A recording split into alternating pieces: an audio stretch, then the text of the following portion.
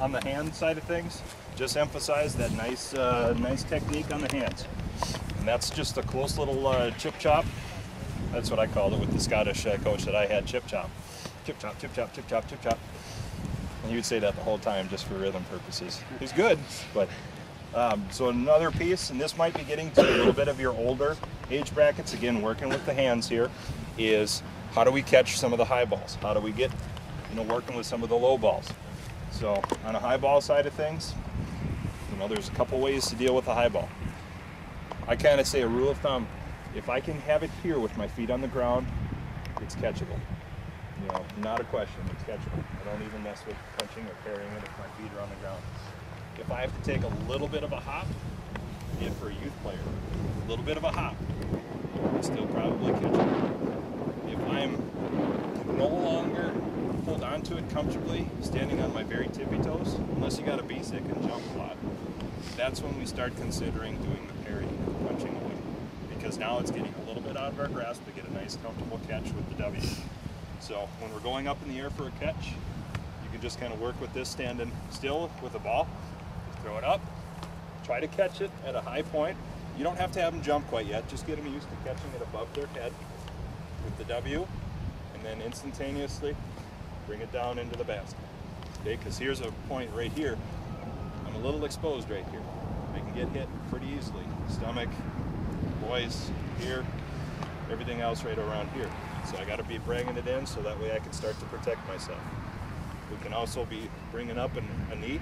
This is for protection, but also, again, this is getting into your older age brackets here. Just take your knee, throw it up, feel what happens. You feel your toes coming up? What that's doing is when I bring my leg up here, it's bringing some natural body momentum. You just elevated your jump another 1.5 to 2 inches high. So when I'm going up for a kick, I come up here, it's going to give me a little bit more lift and a little bit more protection. Now if I was splitting hairs and I was working with some higher weighted keepers, when do I decide if it's a right foot or a left foot that comes up? Coming in off the side. Would be who's coming in off your side? That's where the ball's, That's where the ball's coming from. Yeah, I was going to say. Yep. If the ball's coming from, let's see, Kevin, give me a ball from this side up in the air. See what was happening? Where'd my body finish off? Where's the attack? Away. It's coming from here. So next, if I go with my left leg, go again. Where did I finish off? Right from where the cross was coming to. I'm coming into the cross a little bit rather than falling away. Because when I start to fall away, that natural arc actually is taking me away from the play. So if I'm trying to time it just right, I got to come forward and get a better chance because I'm also cutting off the angle of that shot a little bit. So you want to make sure you're facing your shot. If all possible. Yeah. No, yep. Instead of, a lot of times they'll start to fade back and fall back. And, next thing you know, you're facing back here. I mean, that's kind of a more advanced level piece that I'm talking about there. But at the same time, 12-year-olds, 13-year-olds, they can get that pretty easily. I think what's going to happen a lot of times with younger players, though, if this is their dominant foot, this is probably the one they're going to bring up, just because it's a useful piece. If they're a left footer, which I'm sure you only have like 1 or 2 in the entire club, hopefully you got more than that, they'll come off of this side. But get them used to, in training, get them used to trying both of them by just giving them basic, right, Peter? Yep. All that you got to do to train this? Yep. Don't even let them leave their feet yet. Just give them an underhand toss. Okay? Yep. Sometimes you got to move their feet, because if you start to fall back, then you're just give a little. Okay, referee question. So if I'm ahead of the line, but technically, what if is that a goal? That's a goal. Okay, that's When you're back here, I'll get to that next. If you're here, this is probably a pretty good indicator that I better be tapping it. Because if I'm going to catch it, I'm probably going to fall right back into the goal. What if it was like, oh, and then they went like that? Oh, it's a good goal. Then you got to hope that your linesman is all the way to the end. They're not going to be all the way to the end. The thing is, your 14-year-old linesman probably won't call that a goal. What's that? A keeper can be on this side of the goal line and punch out as long as the ball doesn't cross. Oh yeah, it's the ball. You can be on the goal. It's not basketball. In a little bit, you're going to tell them. Yeah, you'll go into a position. Exactly. Yep. All right. Yeah. Like I say, We're just kind of making me think here. just taking steps here, but a good rule of thumb is if you start to hyperextend backwards a little bit, this is a really good indicator that I need to be tapping it behind the goal.